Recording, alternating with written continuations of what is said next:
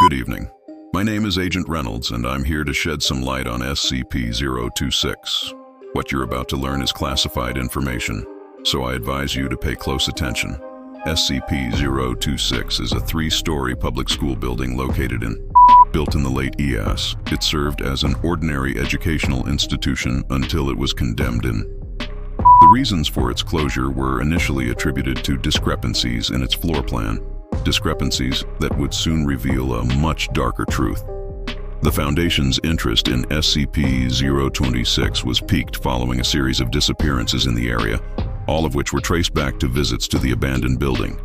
Upon investigation, it became clear that SCP-026 was no ordinary structure.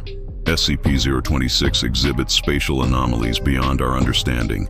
Its internal space far exceeds its external dimensions, with hallways that stretch endlessly into darkness and stairways that defy logic. Attempts to map its layout have proven futile, with the building itself seemingly shifting and morphing in response to our presence. But perhaps the most unsettling aspect of SCP-026 is its effect on those who enter its confines.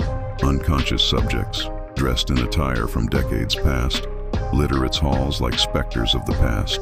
Attempts to awaken them have failed, and those who are removed from the building suffer a rapid and grisly demise. As of now, SCP-026 remains securely locked and boarded up, its secrets contained within its crumbling walls. Alarms are set to alert the Foundation to any unauthorized entry, ensuring that the anomaly remains hidden from the world. Remember, knowledge of SCP-026 is restricted to those with the appropriate clearance level. The world is full of mysteries, but some are better left undiscovered. Now go check other Agent Reynolds stories.